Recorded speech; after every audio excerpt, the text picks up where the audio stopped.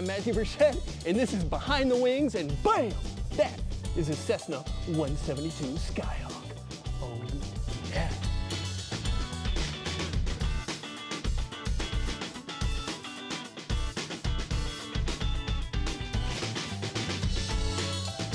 Okay, all goofiness aside, because we always have to have some of that in an episode of Behind the Wings, I'm actually standing in front of our Boeing Blue Sky Aviation Gallery, which is actually phase one of Wings Over the Rockies' much larger exploration of flight campus here on Centennial Airport. That's pretty exciting.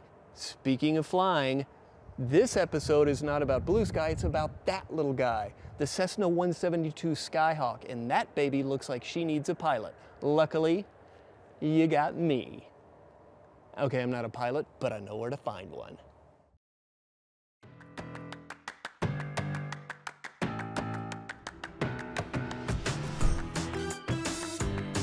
Now I say this a lot, but how cool is this?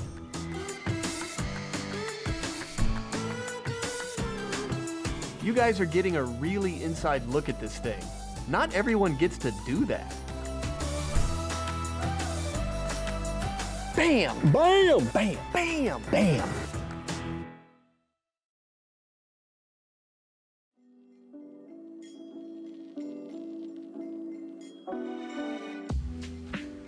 In 1911, the aviation bug bit Clyde's Cessna hard, and he ended up building one of the first monoplanes west of the Mississippi.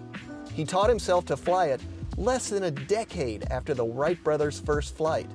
After years of trial and error, Cessna moved to Wichita, Kansas and started his own company, the Cessna Aircraft Company, in 1927.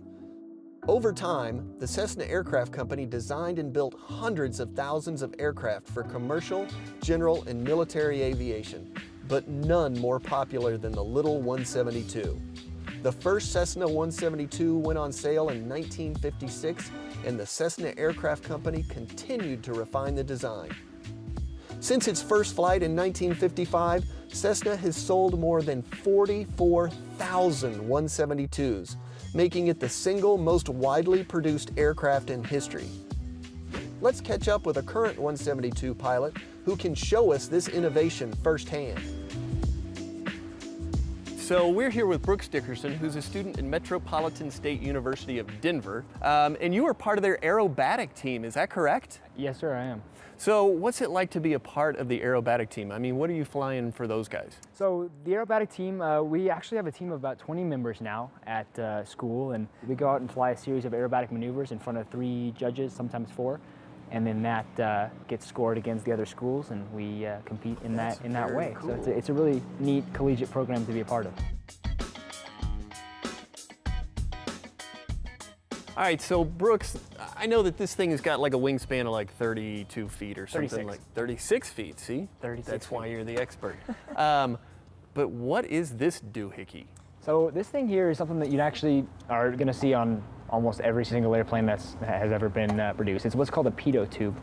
And what this does is gives the pilot an accurate indication of airspeed. So that's how fast the airplane's moving through the air. So at our museum, we have mostly military aircraft. Right. A lot of the pitot tubes are like way out in front. So it's kind of odd, I guess, to see it here, but it makes perfect sense. I mean, you kind of need clean air. Right, you're gonna need clean air, and on something, let's say, take the F4, for example. You got a big old pitot tube right on the front. Right. On the F4, you don't have a prop out front that's polluting the air and turning it up. Now, when I was messing around earlier, I saw something on the wingtip of this thing that I want to show you and ask you about because it makes no sense to me. So here we are in a wildly sophisticated airplane, yet we got a little tiny piece of plexiglass hanging out here. What the heck is that thing? What that does is it indicates to the pilot that our navigation lights are working. If they are, we should see one red light on our left side and one green light on the right side. Just like a boat? Exactly. Okay. Just like a boat. Now, I got it. I got it.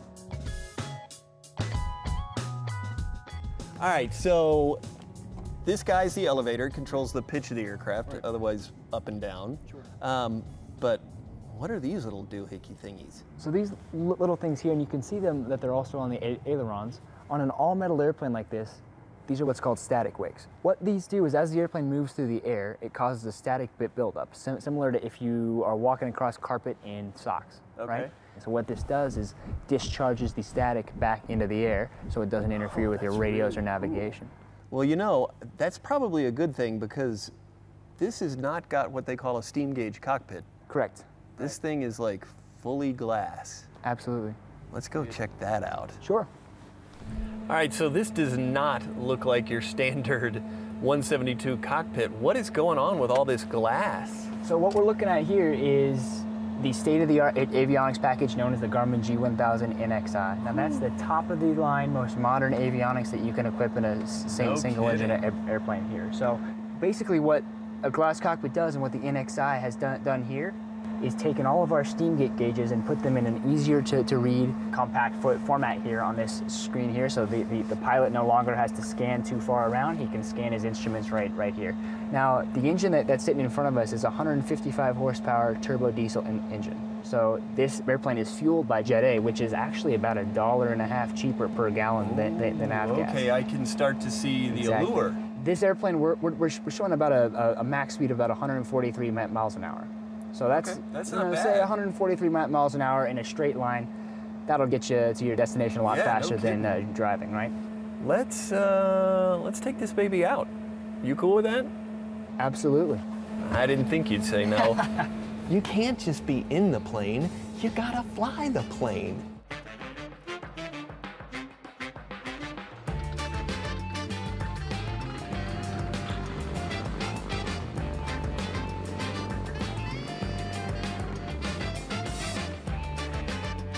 So most of the airplanes that you're going to see for training out here today are Cessna 172s. They are just good, honest planes. Yeah, it's amazing. This thing is fun. So, Matt, whenever you're ready, let's put your hands on the yoke. Now, what we really like to do here is I'm a big fan of not over controlling the airplane. Right. You got both hands up here. Oftentimes you're going to be real, heavy on the control. So I really like to just kind of fly with one hand. In your case, you're going to fly with your right hand, so you got your left hand, the throttle here. Yeah, you do not have to have a lot of. There's not a lot of force on it. It's what I like to tell folks is, airplane's going to want to continue to fly. Your only job as the pilot is to manipulate it.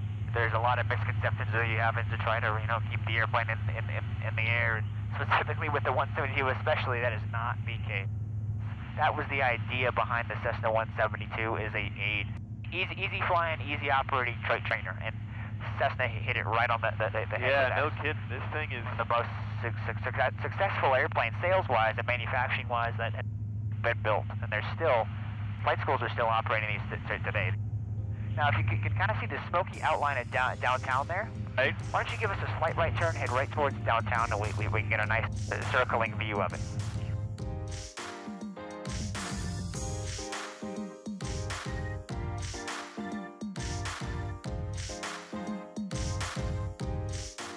We just got back from our super cool flight with Brooks Dickerson, but now we're here at Centennial Airport, and we're actually sitting in a 1998 Cessna Skyhawk that belongs to the Aspen Flying Club, and we're literally right across the runway from our second location, the Blue Sky Gallery. But you'll notice I have this fetching young woman, Hetty Carlson. She runs our teacher flight program. Hetty, tell us about this kind of old school Skyhawk. I love the old school, by the way. It is kind of cool. It is. As you notice that there are analog steam gauges instead of our XTI G1000 glass cockpit. You know, if it was good enough for Lindbergh, it's got to be good enough for us. Exactly. The engine is also different. This has a Lycoming 180 horsepower engine, and it's a normally aspirated gas-powered reciprocating engine. So the one we were just in was actually a turbo diesel. Correct. Which is great for up here because the turbo thinks it's at, sea level all the time. Right. Whereas this poor guy, it's like, I'm at 6,800 feet already. Right.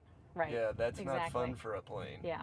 So, Hetty, did you know that Cessna has actually built 44,000 Skyhawks? That's amazing. That's a huge number. And what's even way crazier is the fact that America, China, any number of European countries are all scrambling for Skyhawks because they desperately need pilots. The need is great. In fact, Boeing estimates that in the next 18 years, we're going to need 2 million more aviation personnel. Whoa. That includes pilots, air traffic control, maintenance, flight attendants even, and that's a worldwide number. That's nuts. You know, it gets me to thinking, how is Cessna going to keep up with demand?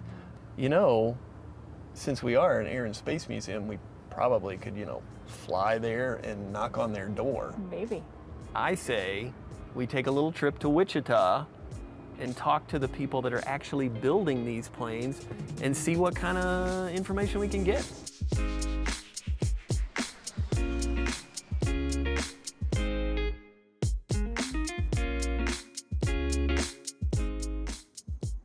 We aren't in Kansas anymore.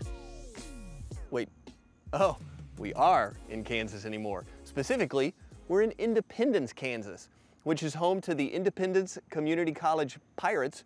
Go Pirates! Great football team, but more importantly, bam, Cessna manufacturing. How cool is that? And so we're gonna go see where the Cessna Skyhawk is made.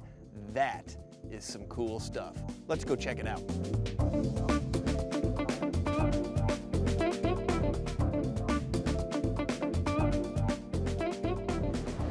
We're inside the production facility, and this is Paula Schabel, who's the GM here. As you can see behind us, there's a lot going on down on the floor here. So you guys produce what? So what we build out here is the 172, the 182, and the 206 single-engine high wing.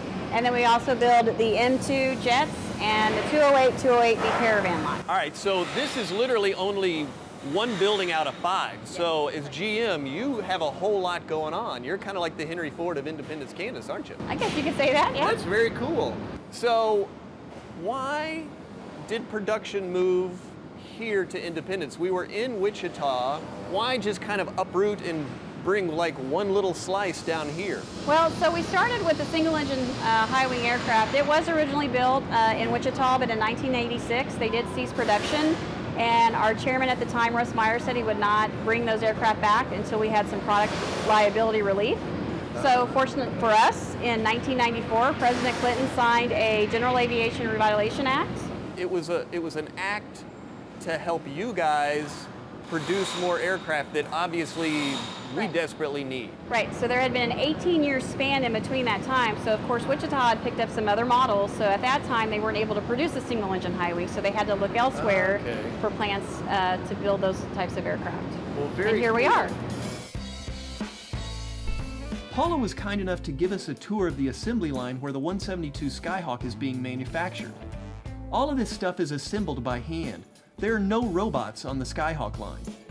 It's a perfect example of an American-made product.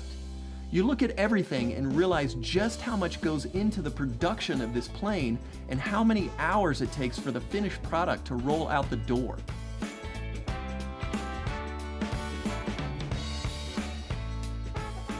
As each Skyhawk finishes up in the assembly building, it moves over to paint. Let's catch up with Paula to see the next step in the process. So when we bring the aircraft in from the assembly building, we bring it over to our sand and fill area, and they'll wipe the plane down completely to remove all the excess dust, debris that's on it. And then they'll start to mask the aircraft with paper, cover the windows to ensure that when we go in to do the prime, the sanding, it doesn't get inside the aircraft. And then from there, then we bring it out of the sand and fill booth, and we bring it over into our paint booth over here. Okay. And that's when it receives its first top coat or base coat. You know, I think one of the things that people don't realize is that you don't just unwrap a Cessna 172 Skyhawk and it's immediately this beautiful thing that you bought. There's a whole process of getting it to look like this.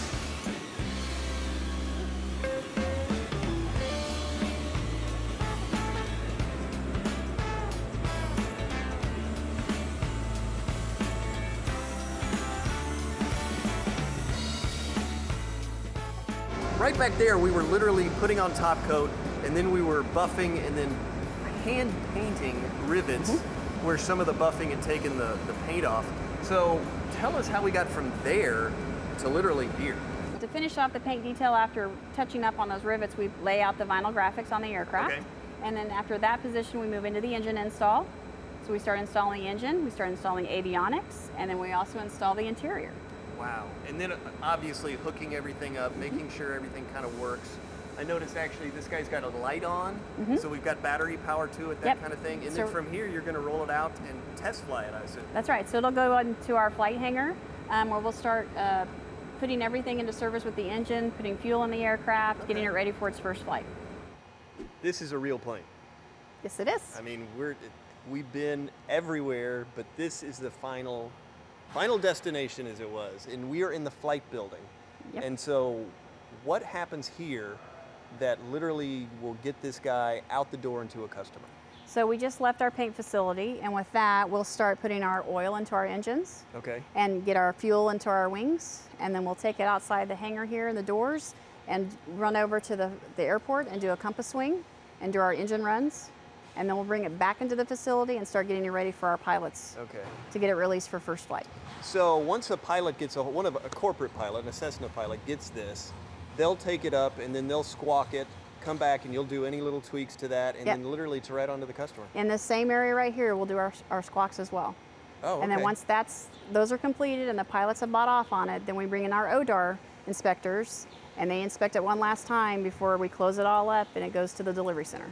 So I mean, you guys are really putting it under the microscope to make sure that it's ready for the customer. Yes, it goes through several inspections. Yeah, that's probably a good thing. Well, Paula, thank you so much. You guys have been awesome. I mean, we've spent literally all day with you, and we have seen more than probably 99% of Skyhawk pilots will ever see, and we thank you for that. You're welcome. But I think it's time that we do what we always do, and let's go fly. Right off the assembly line, a Cessna 172 Skyhawk. That's pretty cool. This is even cooler. Mindy Lindheim. She is going to be our demo pilot today. She is the regional sales director. Mindy, thank you so much. Of course, I'm happy to be here. This is really cool. You got a cake gig, girl. I don't know about cake, but it is fun. Oh my gosh, this is so cool. So tell us a little bit about how you got this job. Where did you come from? How did you become a pilot? I'm from Florida, was originally interested in aerospace medicine, got to reading about pilots and how they can't take certain medicines. So the more I read about pilots, the more interested I was in that. So I talked to a neighbor who was a Delta pilot, and he suggested to go on a discovery flight, and I loved it. So that is so cool. Went through school for it, got my rating, started flight instructing, and then I got picked up by Textron. That is, man, I cannot think of a better job, except maybe the job I have, because this is pretty fun. So earlier, we literally went through everything. We have seen how these things are built, and now we've got one right behind us. Absolutely. I'd love to show you around the Skyhawk. Let's start right here with the engine. So this is the Lycoming IO360. It's 180 horsepower, normally aspirated, so a little bit different than what you saw with the JTA. Right. This takes 100 low lead.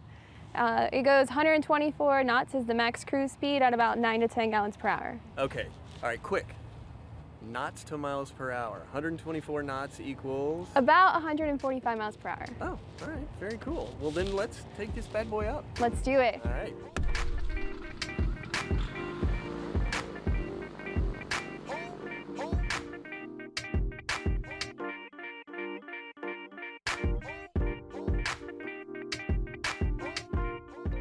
I will say this is not what I had in mind when I thought of Kansas.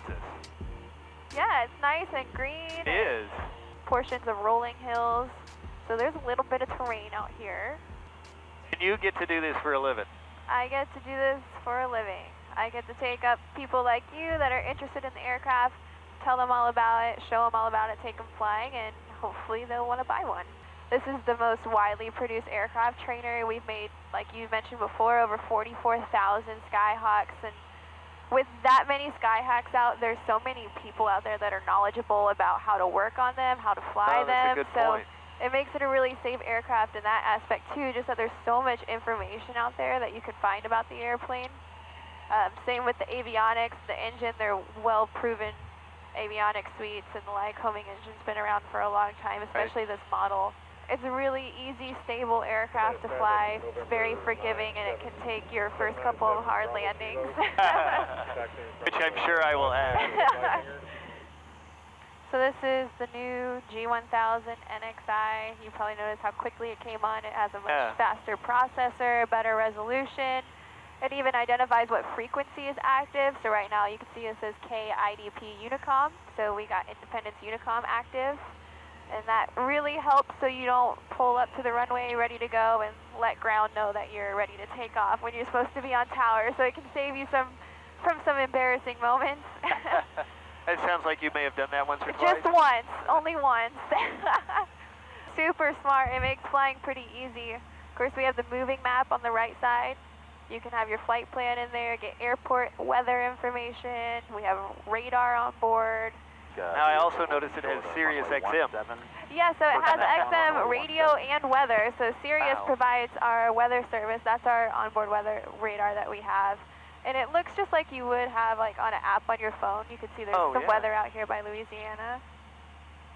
And then it has all the same radio stations just like you do in your car. And whenever you or air traffic control starts talking, it'll automatically mute the radio so that you can listen in. It's amazing how much newer automobiles and aircraft are now starting to become, I mean, almost one and the same. Yeah, and on purpose, there's a lot of features in aircraft that they make kind of like cars so that you feel more comfortable and your family feels comfortable in it too, so that they can see what's going on and read that you're only 30 minutes from your destination so that everyone's not so in the dark. Everyone can easily read and see what's going on. So we're just going to start slowing up, getting flaps in. We're going to start turning in here in just a second. Independence traffic, Skyhawk 6 Tango Alpha is turning left base 17 Independence.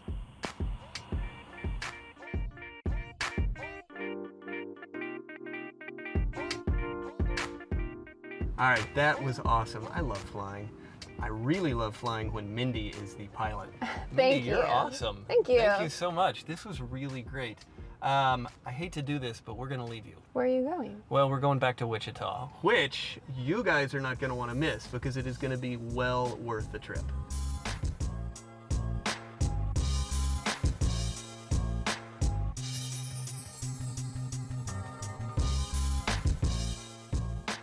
I'm here with Jay Robert, who is the Director of Operations for Textron Aviation's East Campus. Jay, it's nice to have you here. So give me a real quick overview of what you do.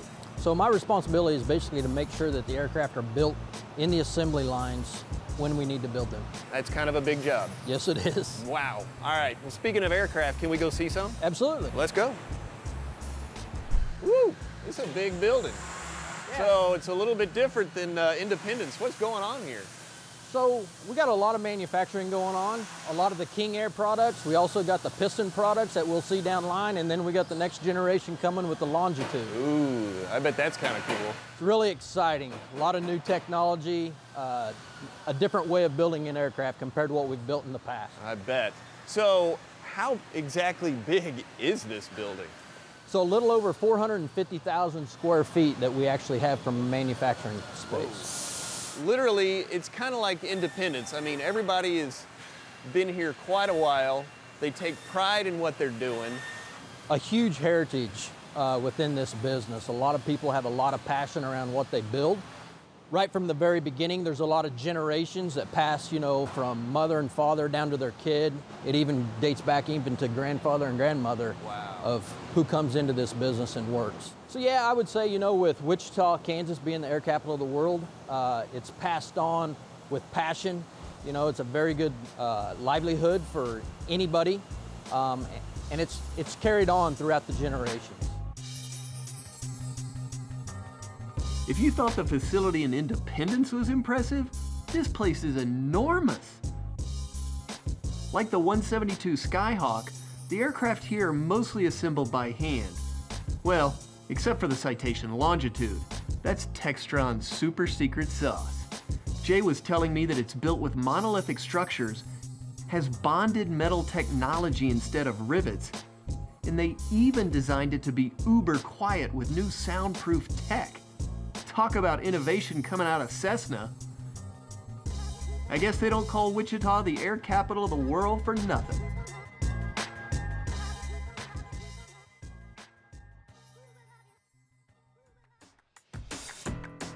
This is an aircraft everyone has seen and everyone knows about.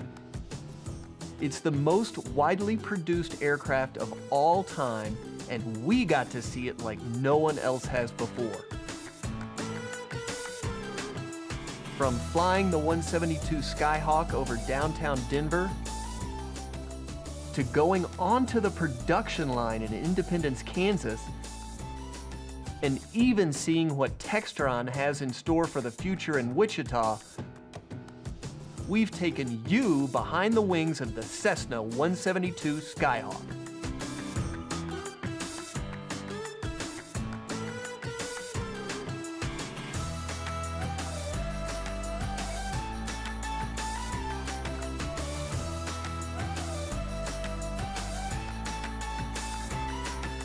So, did you know that... No, I didn't. Of Denver. Okay. All right, that was the only one, I swear. Hey. Jay, it's nice to have you here. Thank you so much. Whatever.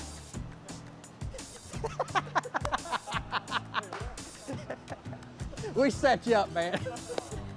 That was good. That was good.